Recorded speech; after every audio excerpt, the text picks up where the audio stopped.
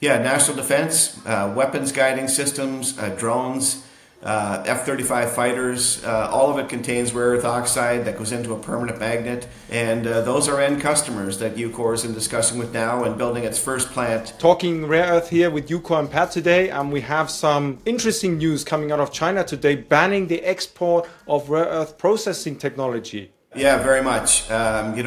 Interesting, China has always banned the export of rare earth ores and oxides. Those products are not allowed to be shipped outside of China, but today the news was the actual technology for separating the rare earth ore into individual rare earth oxides, that technology is being banned. That means any thought of a joint venture happening outside of China, it just will not happen. That tech is not allowed to move and go anywhere. From the Ucore vantage point, we have a rapid SX technology. We have a demonstration plant in Kingston, and just this morning we announced that we've gone through a complete commissioning phase. That means we've turned all the dials, and we've got all the PLCs in place. We've got the pumps and pump sensors all lined up the way they should be. We've run 2 feedstocks already, and now we're running a 3rd feedstock, and that 3rd feedstock is actually a heavy rare earth. And put this in context, 99.9% of heavy rare earth separation happens in China.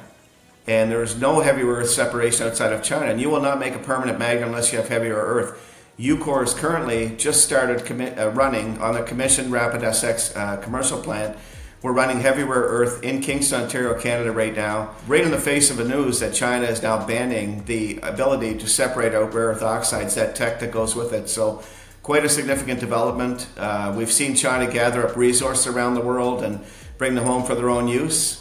And now the technology to actually separate those resources into usable elements is being banned. So quite significant. Pat, and what a coincidence, Reuters breaking the news on the China ban today, and you also having some news that you commissioned your plant. Yeah, it was very coincidental. We announced that we had commissioned our plant. We've been working on it for several months, getting it all dialed in and getting all the PLCs in place, with the sensors in place, the pumps in place, and we just announced this morning that we had completed 2 runs, and actually we've now run over a ton of material in a week, rare earth ore in a week, and we're processing heavy rare earth. And part of this ban with China is to actually not just ban the technology for separating out rare earth oxides individually, but heavy rare earth, 99.9% of that happens in China. So yeah, Ucore is actually running that for the DoD right now.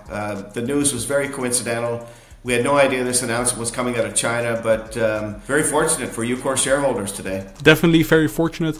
And Pat, will we see Ucore rare earth materials in Department of Defense or electric vehicles in the United States anytime soon? Yeah, our commercial demonstration plant in Kingston, the end game for that, the business plan is to actually build a commercial separation plant, full scale, in Louisiana. And that Louisiana plant, when it's running at 7,500 ton per annum, which is the ramp up, it'll go from 2,000 ton to 5,000 ton to 7,500 ton. When it gets to 7,500 ton, that actually equates to 3.8 million electric vehicles of product. Heavy rare earth and light rare earth, very significant. And yeah, national defense, weapons guiding systems, drones, F-35 fighters, all of it contains rare earth oxide that goes into a permanent magnet, and those are end customers that Ucore is in discussion with now and building its first plant in the Western world, and that happens to be on the Gulf Coast of the US. Yeah, and just to share some context here, we do see the trend of reverse globalization, about market dominance, about countries trying to use the economic politics to create market leaders.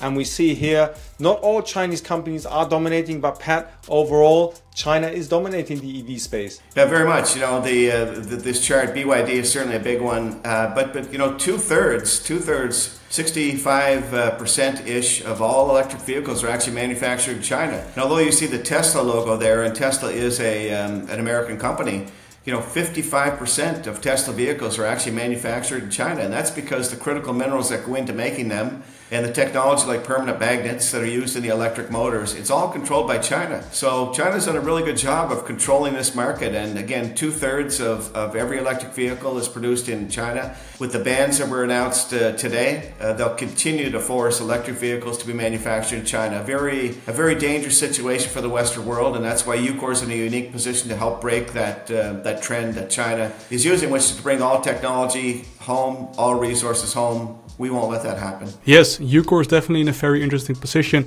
And for the viewer at home, we have done multiple videos with Ucore in the past, and a couple of them will be releasing shortly. Subscribe to the YouTube channel to see those videos with Ucore in the future, and thank you very much for watching.